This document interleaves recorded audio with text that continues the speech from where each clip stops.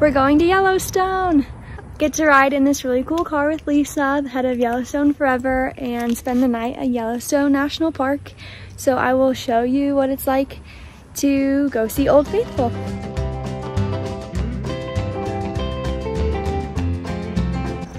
Okay, so we made it into the park and we decided to make a couple pit stops along the way.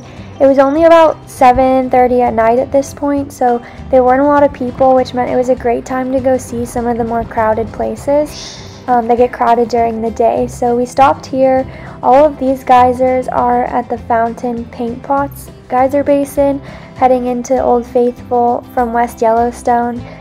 This is a really cool view of the next geyser. Golden hour is a great time to see these geysers. We finally made it to Old Faithful Inn, and I was so impressed by the engineering of this huge wood structure.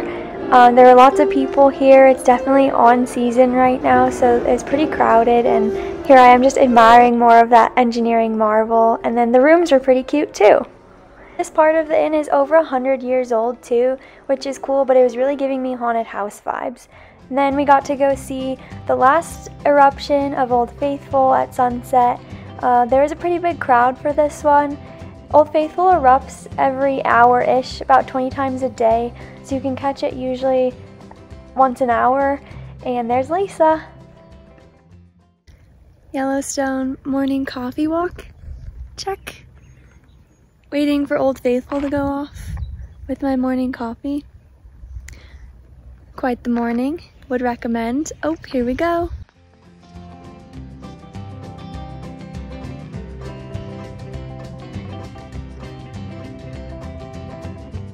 I'm so impressed by the height of this geyser, and if you watch when it erupts fully, you can see in the background the inn for scale and just how high this geyser actually goes.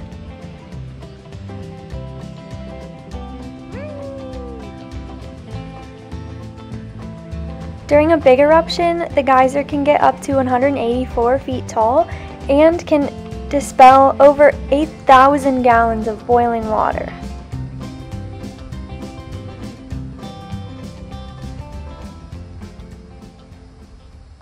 It's about 8 o'clock in the morning and we have the place to ourselves. Nobody's out here on a Friday morning. So nice. Definitely would recommend getting out early. There's a couple, that's Infant Geyser. Here we have Vault Geyser, a cool blue pool. So if you're visiting Yellowstone, get out early to walk the geyser loop or the geyser basin by Old Faithful. Really cool. And then we'll go for our bike ride next. Here's Giantess Geyser. It's really fun. All of the geysers have different names, which is fun. It's like a little attraction. Each one has its own personality, which is pretty cool. And there are several geyser basins in Yellowstone National Park, so you can spend all day looking at geysers. This one's called Tea Kettle Geyser. Pretty cute. These ones are more geysers, and then you've got the bigger pools like Grand Prismatic. Pretty cool hole in the ground. So you can go see a lot of different things here depending on what you're looking for. This one is called Pump Geyser. It's like a little pump. Pretty neat. This is right by Old Faithful Inn. So you can stay the night, wake up in the morning, grab your coffee, and walk around this nice loop on the boardwalk and go see all of your favorite geysers.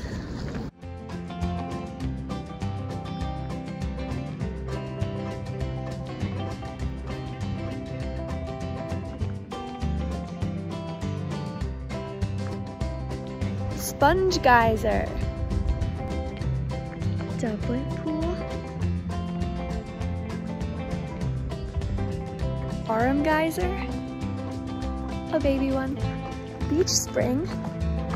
Super cool.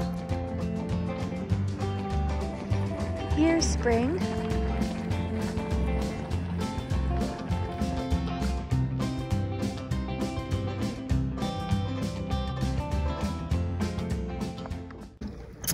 Not a lot to see on the back part of this loop besides forest, which is still really cool.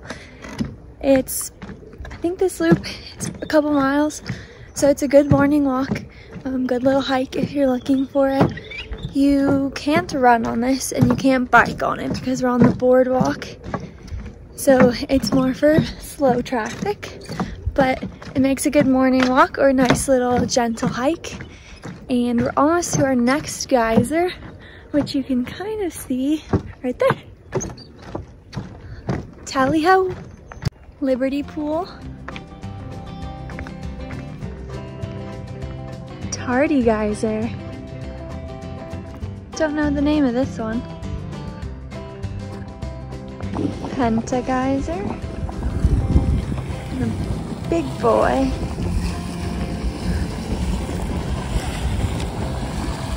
Spasmodic.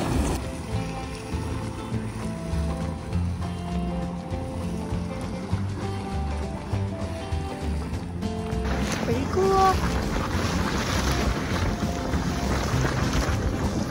Sawmill Geyser.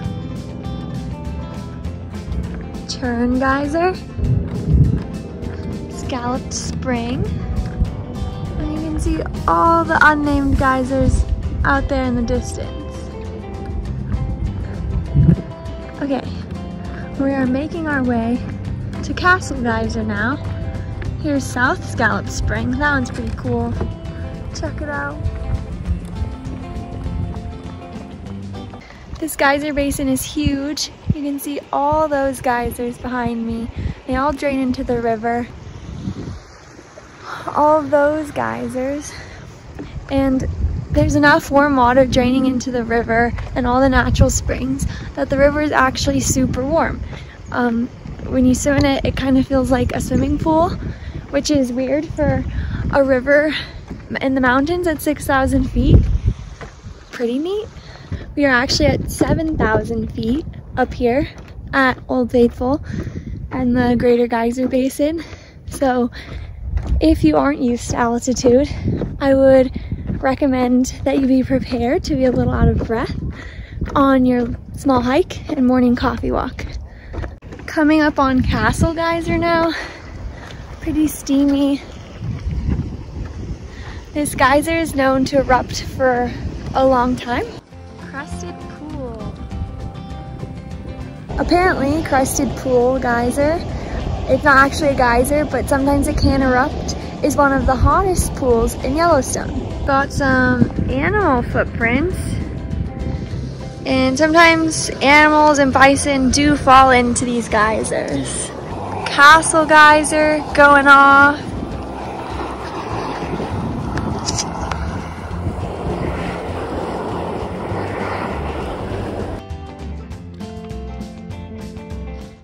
That concludes the walking portion of our geyser hunt.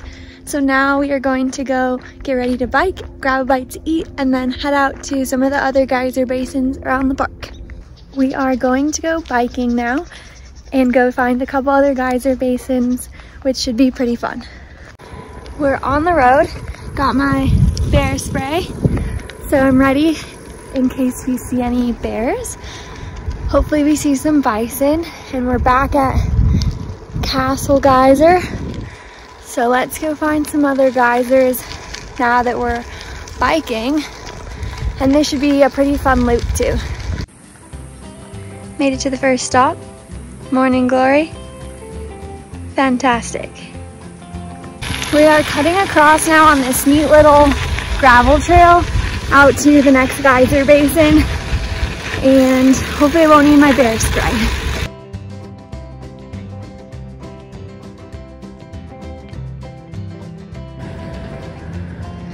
We got a bison crossing.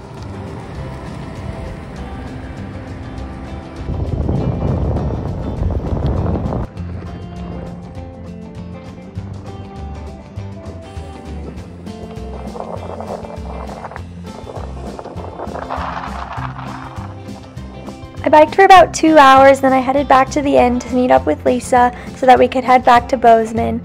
We did see some elk, a nice elk family, so that was fun. And I would definitely recommend Yellowstone National Park and a fun geyser tour if you're looking for something fun to do this summer, with lots of great running and biking trails and roads all through the park.